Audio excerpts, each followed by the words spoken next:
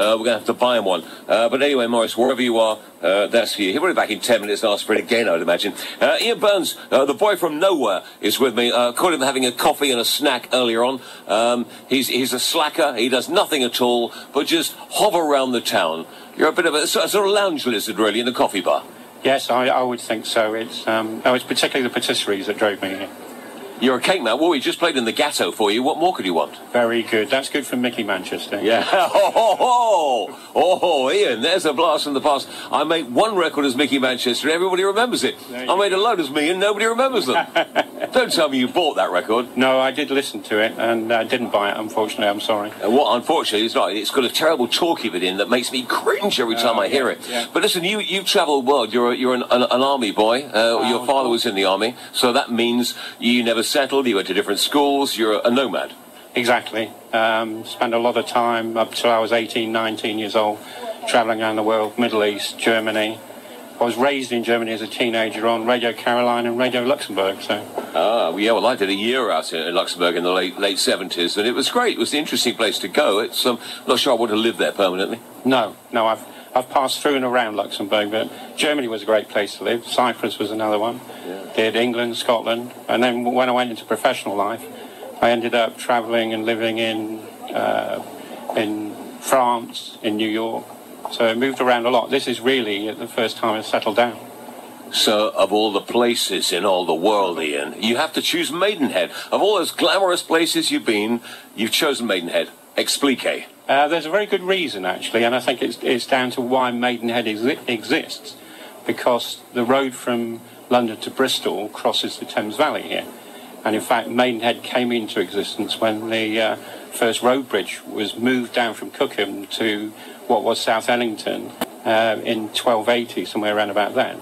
And everything about Maidenhead is about the crossing there.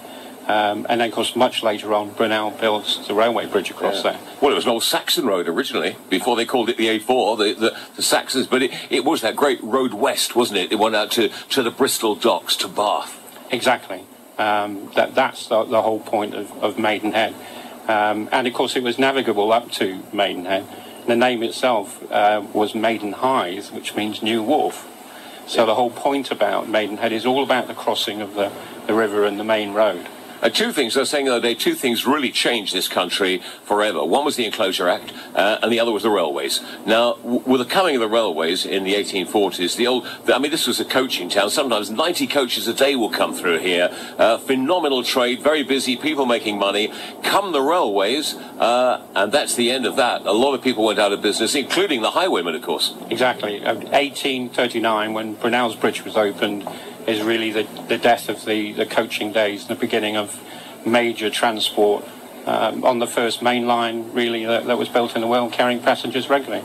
And brought people out here. I mean, before the railways, there were pretty less than 1,000 people living here. By 1900, you got 15,000, and the graph, of course, today has rocketed up. Yes, and it's a secret gem, really. It's quite a small place. It's dwarfed by Reading to the west, and then Slough to the east. Not many people are aware of Maidenhead, but once we decided to live here a year ago, we found it fantastic. What would you say is a secret hidden gem? What is a little nugget of Maidenhead that nobody knows? I wouldn't say that nobody knows, but the point of it really is the river. It's all about the culture of Maidenhead. It stems from going up and down the river, the inns, the old inns, that people are still going to, and of course the high street. We're sitting on where the A4 really used to cross the river, and it's only the new bypass that came in recently. So we're literally sitting on the London to Bath Road. So it's inns and all the traffic running through it. The secret bit, you're aware of the King Charles bit. There we go. His last. You tell us the story about him. Yes, the Greyhound.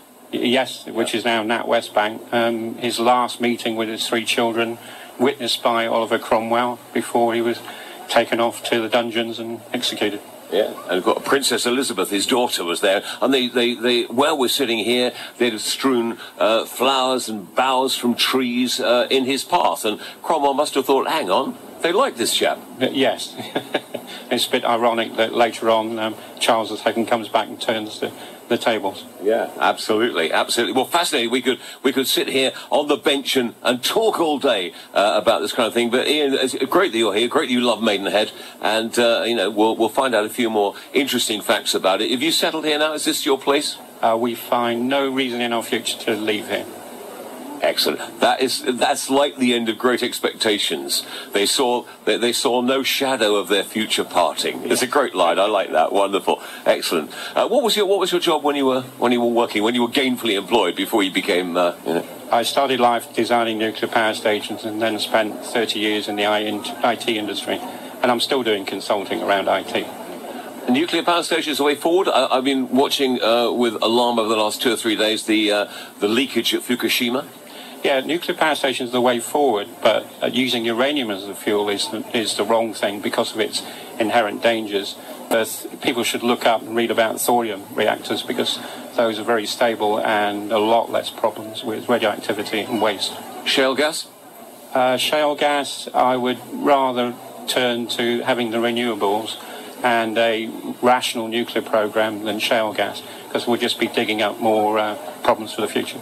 They've also been talking. I was talking with somebody recently, with an engineer, who said there are deep holes in the ocean. If they can put something down there, there's so much movement down there that if they can get something down there that's stable enough, they can use that for power as well. Yes, there are lots of opportunities for new technologies, and actually the UK should be grabbing them, because like Brunel, we've always been at the heart of new technologies, moving the way forward.